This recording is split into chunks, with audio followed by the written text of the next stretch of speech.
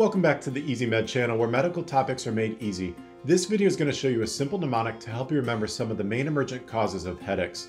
Headaches are a common chief complaint whether inpatient or outpatient. And some of these causes can be emergent and some are less urgent. You don't want to miss something bad, and this mnemonic will help you remember some of those emergent causes. There will be a future EZmed video on how to best approach the patient with a headache, so if you're not subscribed already, make sure you do so. That way you don't miss out on that video as well as other future videos that make medicine easy. So the mnemonic to remember here is headaches, which is simple and it's easy to remember.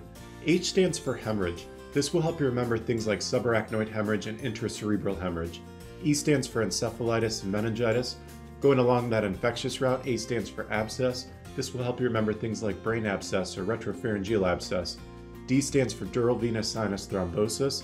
A is artery dissection. This could be a vertebral or basilar artery dissection, or you could even include carotid dissection in that.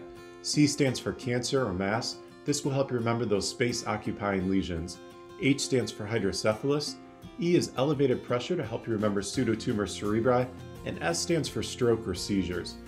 So if you take a look at this list, this is a good way to remember a lot of the intracranial emergencies that can lead to headaches.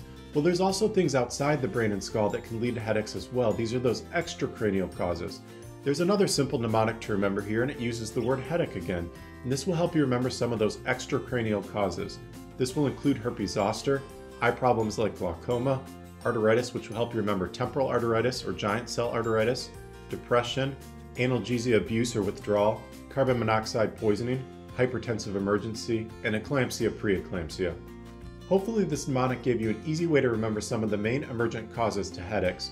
If you found this video useful, make sure to hit the like button down below, and don't forget to subscribe before you go so you don't miss out on future videos. The EZmed blog is also linked down below in the description, so feel free to take a look at that. Thanks for watching, and I hope you check out future videos.